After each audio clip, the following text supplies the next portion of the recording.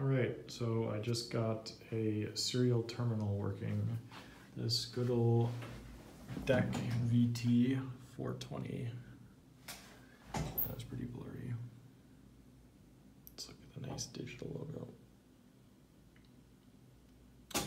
Whatever. So I got a login prompt. Currently it's connected to my Mac. And I'll just do a quick demo of our favorite program while I hold this camera in a shaky fashion. It's amazing that modern software, modern quote unquote, works actually rather well. We have this annoying toolbar, which if you know Emacs, we can get rid of. That is called the menu bar, actually. Menu bar mode. And it happily disappears. Now we will start our favorite programming language, environment. Now we have a good REPL where we can do things such as adding numbers. Wow.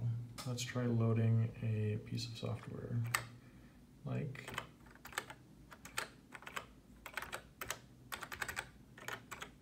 our beloved CL permutation. Also check out the fancy parenthesis matching. See how it underlines? Bam. Let's do, I don't know, we'll just run the tests. ASDF, if I can type it with one hand. Test system. CL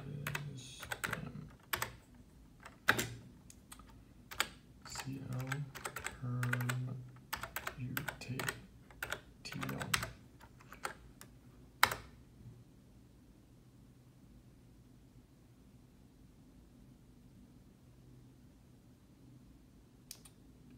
Might even just make this a single window. Control X1.